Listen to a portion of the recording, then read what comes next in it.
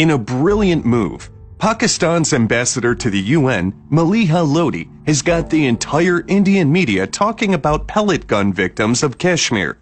When the Indian Foreign Minister Sushma Swaraj took to the stage and bashed Pakistan for allegedly supporting terrorism in the region, Pakistan वालों आपने क्या बनाया?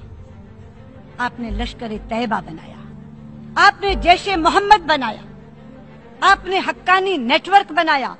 The public looked impressed, but it all lasted the moment Maleeha Lodhi took over the mic. She started off with calling India as the mother of terrorism.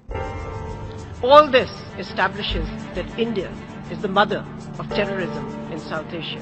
And said that India is carrying out state-sponsored terrorism in Pakistan. Support its sponsorship of terrorist groups inside Pakistan. And then she took out a picture of a girl's face, which appeared to have been hit by pellets.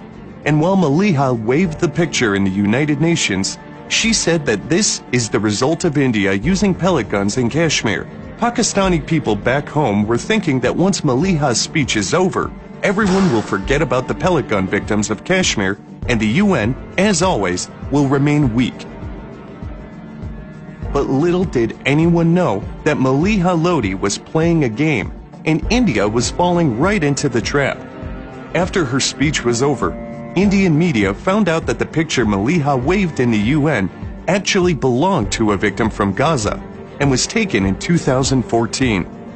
What happened after that was that the entire Indian media was frantically using the word pellet guns for the first time in years. Dramatically waved pictures of a girl with pellet injuries on her face and said, Although they were apparently targeting Maleeha Lodhi for the mix-up, in reality, they were making the term pellet guns go viral. Now, anyone who gets the news of the blunder by Maleeha Lodhi also gets to know that there is a weapon called pellet gun that India is using on innocent Kashmiri people. India has been caught, and it still doesn't know that it has been caught.